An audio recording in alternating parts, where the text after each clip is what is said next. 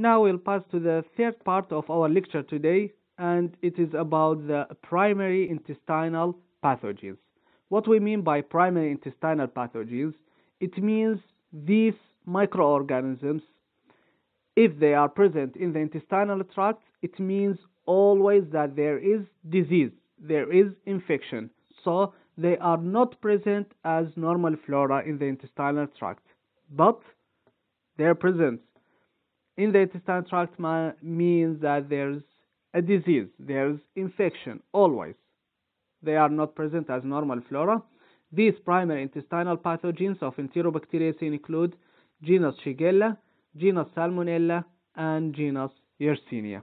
Today we will talk about genus Shigella, and in the next lecture we'll talk about genus Salmonella and genus Yersinia. Genus Salmonella can be transmitted from animals, while Shigella is the primary human pathogen. Now, today we'll talk about genus Shigella. Members of the genus Shigella cause bacillary dysentery.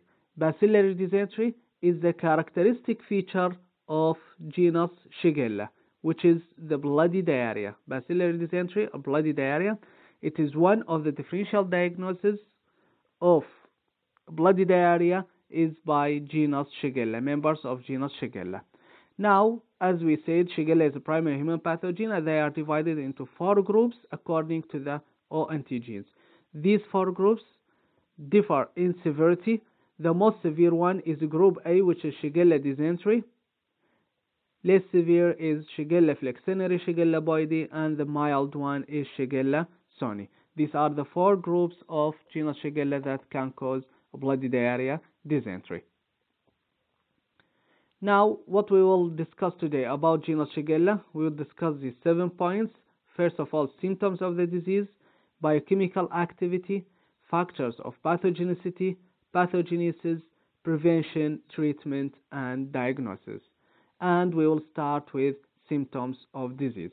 The clinical symptoms of shigellosis range from mild diarrhea to severe dysentery. Now, first of all the 4 groups will cause watery diarrhea, and then in severe groups, severe serotypes, there will be dysentery, bloody diarrhea. Now, the severity of disease depends on 4 factors, 4 important factors. First of all, on the serotype of the disease of the group causing the infection. Second, on the dose of the infection. 3, the immunity, and 4, the age of the patient. Now, regarding the serotype, as we said, the Shigella dysentery is the most severe serotype causing the shigellosis, bacillary dysentery, and Shigella soni is the less severe, is the mild one. The dose, of course, the more severe disease caused by more dose of the bacilli. So 200 bacilli can cause infection. So you can imagine how this microorganism is strong. Also, the immunity and the age of the host. In the extreme age, which are the elderly patient and the infant, the immunity is decreased, so the severity of the disease will increase in these 2 extreme of age, which are the elderly and the infant. There's more severe shigellosis. The incubation period is 1 to 7 days or 1 to 4 days, and it is usually lasts for 3 days. And the symptoms last for 1 to 2 weeks, and the initial symptoms include watery diarrhea, fever, and fatigue. Then, if the disease is more severe, the watery diarrhea will be changed into bloody diarrhea due to invasion of the intestinal mucosa. All species can cause acute bloody diarrhea. Now, for most serotypes, the disease is generally self-limiting and fatality is very rare, but as we said, sometimes if the immunity decrease in extreme age or other factors that cause immune suppression, then the severity of the disease will be more. Also, some cases were accompanied by hemolytic uremic syndrome. If you remember, we talked about hemolytic uremic syndrome in the previous lecture. It can be caused by enterohemorrhagic E. coli. Also, some strains of Shigella can cause hemolytic uremic syndrome. This is about the symptoms of the disease. Now, morphology. As all Enterobacteriaceae, they are gram-negative bacilli. They are non-motile, and this can distinguish them from other Enterobacteriaceae because, as we said, all Enterobacteriaceae are motile except Shigella and Klebsiella, and they are non-capsulated. Now, cultural characteristics. This is very important in the diagnosis of the disease, is that, as we said, genus Shigella is non-lactose fermenters. So, on McConkey's agar, they will produce colorless pale colonies, except because they are non-lactose fermenters. We have Shigella soni, it is late lactose fermenter, so it can cause pink color colonies on McConkey's agar after a long period. Second, biochemical activities. You have to imagine to remember important points about Shigella, which is that they are biochemically inert. So, most of tests of biochemical tests of Shigella are negative because they are biochemically inert. The INVIC results are variable, negative, negative, negative. So the methyl red, Vocus proscour, and citrate utilization test, all of these are negative for genus Shigella. Indole test is variable, depend on the strain and the serotype of the genus Shigella. Now, what we will think about the triple sugar iron agar, we'll think that it will be with alkaline slant, and the base is acidic. Why? Because it is non-lactose fermenter. It is only glucose fermenter, as for all Enterobacteriaceae, because it is lactose fermenter, because it is glucose fermenter, glucose, it will cause acidification of the bud, changing its color to yellow, and because it is non-lactose fermenter, so the slant will remain red, so the slant is alkaline, and the reaction will be read as follows. K, the slant is K, alkaline, red. The bud is acidic, yellow, with no gas, no H2S production, so there is no black color in the triple sugar iron agar for Shigella. Now the third part is factors of pathogenicity. We have 3 factors of pathogenicity. First of all is invasiveness. Invasiveness, this is the cause that members of genus Shigella cause bloody diarrhea, because they will cause invasion of the intestinal epithelium. They will multiply them, there causing local inflammation, cell death, and sloughing. And this sloughing results in bloody diarrhea. So the stool contains pus cells and red blood cells, and this will differentiate the infection of shigellosis from the infection caused by salmonella, because in shigellosis there is possibility of bloody diarrhea, while in salmonella there will be no bacillary dysentery, no bloody diarrhea. This is the invasion of the Shigella to the intestinal epithelium, so it will cause a bloody diarrhea. Second is enterotoxins. They produce enterotoxins similar to the labile toxins, heat labile toxins of E. coli. And group A, Shigella, which is Shigella dysentery, produces a specific toxin called Shigatoxin. And this is similar to the virotoxin that's produced by the E. coli.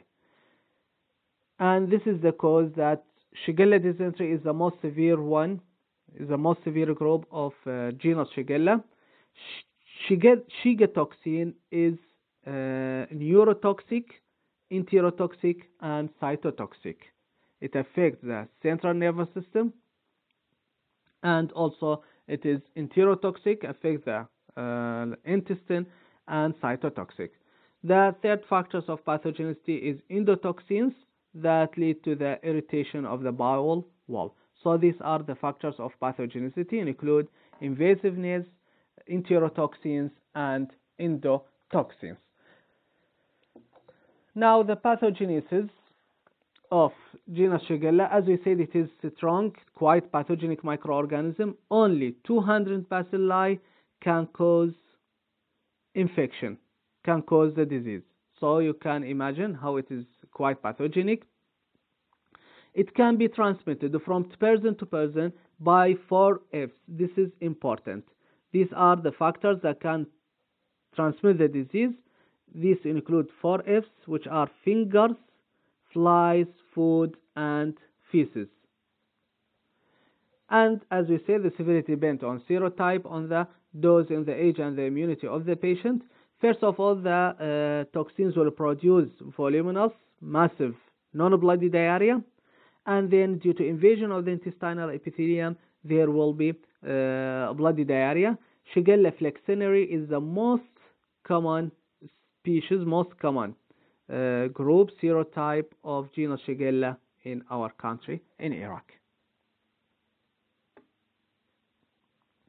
Also, as we say, the incubation period is 1 to 7 days, usually 3 days, and the stool contains blood, mucus, and pus, bloody diarrhea, and the SONI is the mild case.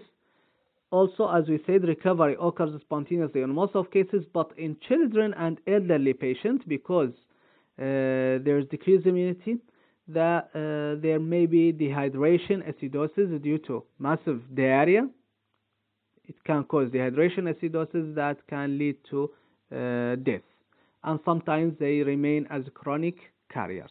Chronic carriers are very dangerous. They are the silent way of transmission of the disease, because chronic carriers are always secrete the microorganisms, so they are always represent a source of infection of microorganisms, so they are very dangerous. Chronic carriers should not work as food handlers in restaurants, for example, because, as we say, the disease can be transmitted by fingers, so it can transmit to general population when they work in restaurants. Now, also, as we said, the Shiga toxin is cytotoxic, enterotoxic, and neurotoxic, and it is secreted by group 1 Shigella, which is Shigella dysentery. Now, the fourth part is the prevention of shigellosis. We have 5 points of prevention. These include the first of all, sanitation. Second, interruption of fecal-oral route transmission by proper sewage disposal, chlorination of water, and personal hygiene. 3, vaccination. 4, isolation of patients. And 5, as I said, that the carriers are not allowed to handle food or drink. These are the 5 points of prevention.